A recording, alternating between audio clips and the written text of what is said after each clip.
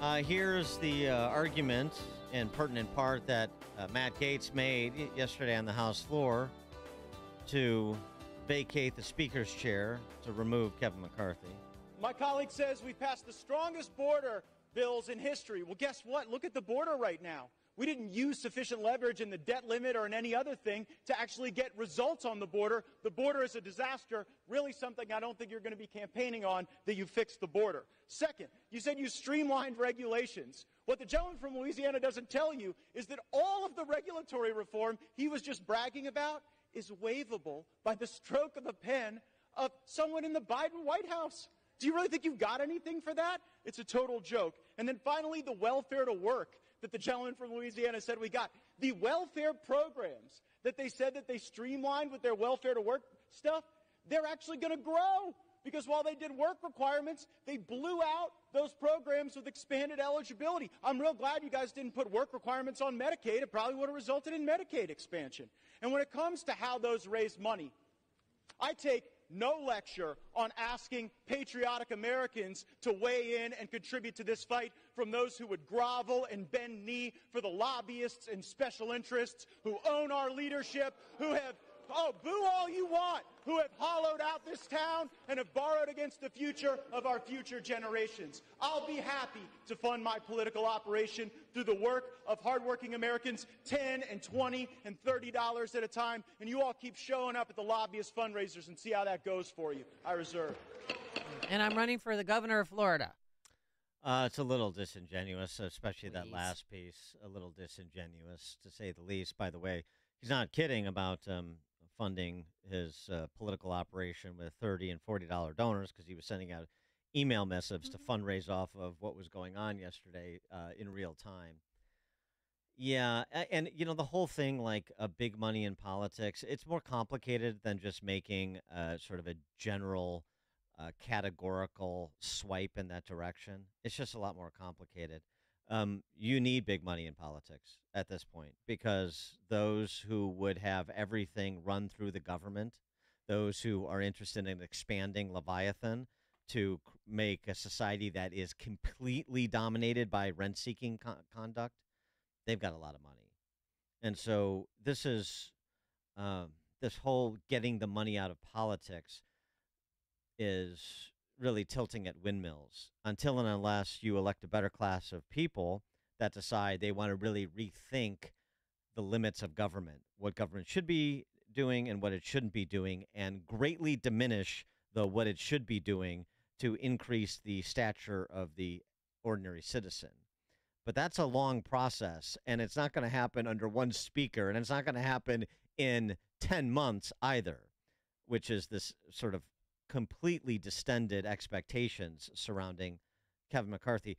We didn't run up $33 trillion in debt, another 110, 20 trillion in unfunded liabilities in the last 12 months, even the last 3 years, although we've certainly greatly added to it.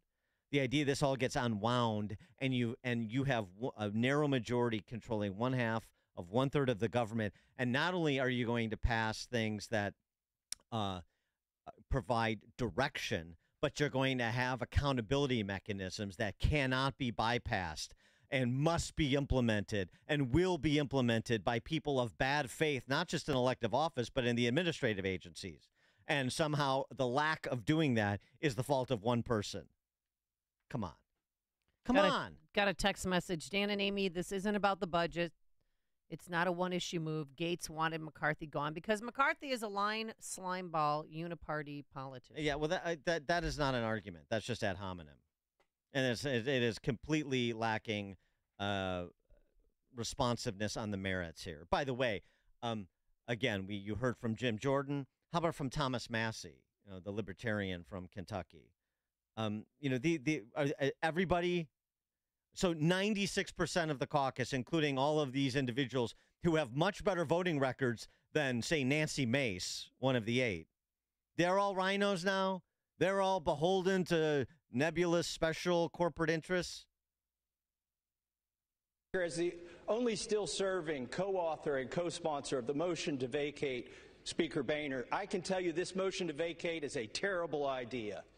As the only member who's serving here who took every chance to vote against Speaker Boehner and to vote against Speaker Ryan. I can tell you that this chamber has been run better, more conservatively, and more transparently under Mr. McCarthy than any other speaker that I have served under. As a member of the Rules Committee, one of three conservatives who were placed there out of trust, the Speaker gave us a blocking position by putting 3 of us on there to keep an eye on the Rules Committee, to make sure the process was fair and even. I can tell you it's been fair and even. None of us are voting against the Speaker today. Right. So Thomas Massey, who got to him? He was happy to be an antagonist to Boehner and Ryan when they thought they were capitulating to the other side, which they often were. And he says that about McCarthy. So what's the response to that? McCarthy's a lying slimeball? That's not responsive. Salena Zito joins us now with more on the topic. National political reporter, of course, author of The Great Revolt Inside the Populist Coalition Reshaping American Politics. You can check out her musings and reporting at SalenaZito.com. Salena, thanks for joining us. Appreciate it. Oh, thanks so much for having me. So what's your reflection on all that has transpired in the last 24 hours? Well, I'll try to keep it nice. All right. Don't. Let's get dirty. We have an FCC we've got to comply with, Salena. Yeah. Right. Okay, I'll try to. I'll keep it above the FCC. I'll be diligent with my words. Gates is a fool. It was the most ridiculous thing I have seen, and I have been covering American politics for 30 plus years. It is all ego driven. There is no sort of moral standing that he went on. I regret that you made me listen to that speech again, because I could pick everything apart about it. There was nothing that he said that was true. He took tiny little grains of information and tried to make it the truth. And it is no different than what the Democrats do. And it's hysterical to me to watch him and 7 other Republicans and all the Democrats take out McCarthy. These magnificent, unmagnificent 8 should be burned in our memory for what they did. It was unprecedented. It was foolish. It was driven by ego, and there is no moral compass to anything that they said other than getting attention. And I apologize, but it is reminiscent of what Donald Trump does when he wants to get his way. And this is sort of the government that we have put in place. But you don't think Trump was behind this at all, do you? I mean, he tweeted that he wasn't. Yeah. Pardon? Yeah, well, I'm sure he was. Really? I would be surprised. Yeah, I would be surprised if he wasn't. He's been wanting to get back at McCarthy despite the fact that McCarthy has done sort of acrobatic moves to try to placate his anger. But, yeah, well, I'm sure there was some whispering in Gates' ears. And Gates, he wants to run for governor of Florida. Well, but I mean, Nancy Mace and Ken Buck, they're not exactly Trump loyalists. No, they're not. But it wasn't. I'm not saying he whispered in their ears. I'm saying he whispered in Gates' ears. They had their own reasons for doing what they did. And I think in the coming weeks we'll be able to sort of unpack what their reasons were. But none of those reasons are reflective of their districts. Well, and part of this too, ultimately comes down to, okay, I mean, they clearly had no plan. They had no, organized succession. If this were to be successful, they got no buy-in other than from themselves, the 8. But the upshot is, if you get a Steve Scalise, if you get a Jim Jordan, then they're going to declare vindication. And to some extent, look, I'm not in love with Kevin McCarthy any more than I am with any other politician. They're temporary representatives that I want to see do specific things, and then if they don't do them, then move on, get somebody else who might. So if the end result is a Jordan or a Scalise, don't aren't the unmagnificent 8 vindicated? No, because they're not going to get anything different than they got under McCarthy. He has a slim majority in 1/3 of the governing body of our country, where the other party holds power. He had very little wiggle room to do much of anything, and quite honestly, if you look at this, even from standing back and looking what he was able to accomplish, it's pretty impressive. That job is thankless. You're not just the speaker of your party, you're the speaker of the entire House. And he was able to navigate it, keep things as conservative as possible given the numbers that he had, and still be able to pass things that were important. And I'm just stunned at what these 8 voted for, and I don't think they understand what they have uncorked with this decision, because there's going to be nothing done after this. Well, they've given a black eye to the Republican Party too. I mean, seriously, this is a time when a majority of Americans are placing trust in Republicans to handle the economy, national security, the border crisis that we're having, and then they go and do this. And I don't think, where can they go to get their reputation back? They can't. This is damning what they did yesterday. Everyone is going to look at Republicans as a joke, and it's going to be hard to find them voting for a joke. Look, they have a decision to make. Voters have a decision. I'm going to vote for a joke, or I'm going to vote for people who keep the border open. Neither of them instill much trust.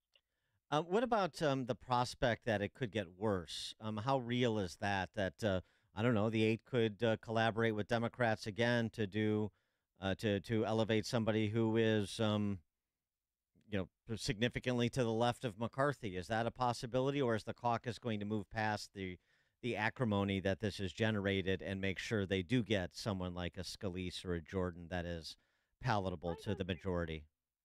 I don't think they have the ability to move past anything. They are firmly wedded in their own elevation. And when you get to that point in your head, when you live in Washington and you're surrounded by a staff that tells you how wonderful you are, and no one is telling you, oh, my Lord in heaven, please don't do this, you are never able to sort of look at the world with clear eyes. But I mean, but I'm not necessarily talking about the 8. I'm talking about the rest of the caucus making sure that that you don't have. I mean, these scenarios that are being bandied about, like you actually could have these 8. I don't really see how this is possible, but I'll just say it. That these 8 could decide with the Democrats to put a Democrat speaker in, or something like that. Yeah. Yes, that could happen. You think that could happen? After yesterday, anything could happen. Well, I mean, and then Sean Hannity last night, who said, well, President Trump, he could be the speaker. Because you don't have to be a lawmaker. That makes no sense. I know it makes no sense, but there were, Jim Jordan's like, yeah, whatever. And he tried to get out of the conversation with him. Yeah. Look, the nation's on the bender. It's reflected in our politics. Our members in Congress are reflective of us. A lot of, and the old saying, we get the elections we deserve. I'm sure there's more than half of the country saying, what did I do to deserve this? But Hey, Salena, you should. The nation is on a bender. I'm not your marketing agent, but I'll tell you what. Go get that trademarked and put it on bumper stickers and T-shirts at SalenaZito.com. Make a little side cash. It's my story this afternoon. All right, very good. On a bender. The nation is on a bender. Salena Zito, a national political reporter, author of The Great Revolt: Inside the Populist Coalition, Reshaping American Politics. Always check her out at SalenaZito.com. Thanks, Salena. Thanks, you guys. Thank you. I also liked her unmagnificent 8 comment, not bad. too. That's not bad. But better if it was 7, but yeah. Yeah, all right. And she joined us on our turnkey.pro answer line.